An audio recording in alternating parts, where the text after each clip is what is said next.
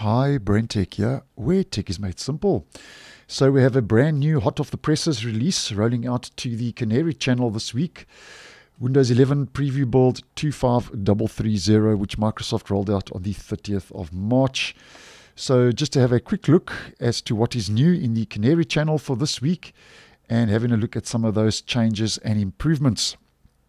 Now the first, according to Microsoft, is the settings page for wheel devices.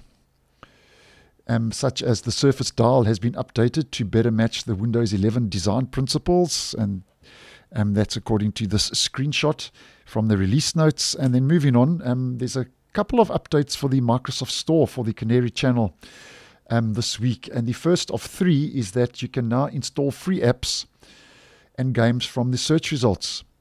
And they've introduced a new way to install those games where hovering over a free product on the search results page opens a new expanded card experience where you can find a install button, and according to Microsoft this will trigger the installation without having to navigate into the product page, so that could be quite handy if you are using the Microsoft Store. And then the second improvement and change for the Microsoft Store is that there's a new design when purchasing apps and games. And as we can see, the purchase dialogues style now, according to Microsoft, better matches that of Windows 11 to bring a better checkout experience. And then the third and final update for Microsoft Store in the Canary Channel for this week, there's a new UX for in-app ratings dialogue where Microsoft say they've updated the in-app ratings experience to be a lot faster.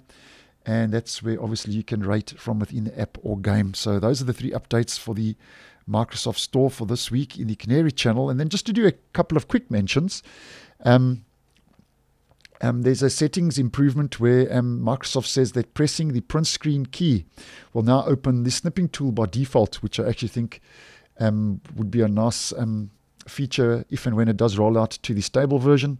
And this can be turned off via the settings accessibility keyboard. So print screen will now open the Snipping Tool in the Canary Channel. And then just to mention the next, it's regarding the Windows Sandbox. And Microsoft says that if you have changed your primary mouse button under settings, Bluetooth and devices, Windows Sandbox will now follow that setting. And then when encrypting a drive using BitLocker, you can now minimize the encryption progress dialog.